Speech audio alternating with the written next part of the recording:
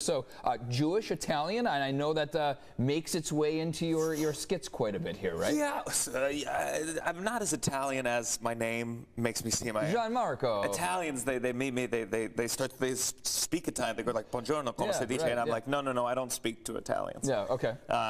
So it's much more, a little bit Italian, much more Jewish. Lots of Jewish. What are you? Are you anything?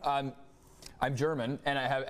Having all right. Well, having watched. Here we go. Let's scoot this back a little bit. Exactly. Having watched your set, I know that you've had some bits on the whole German Jewish thing, which we won't dive into. The whole German Jewish thing. That's how we talk about it these days. This is what I was talking about right here.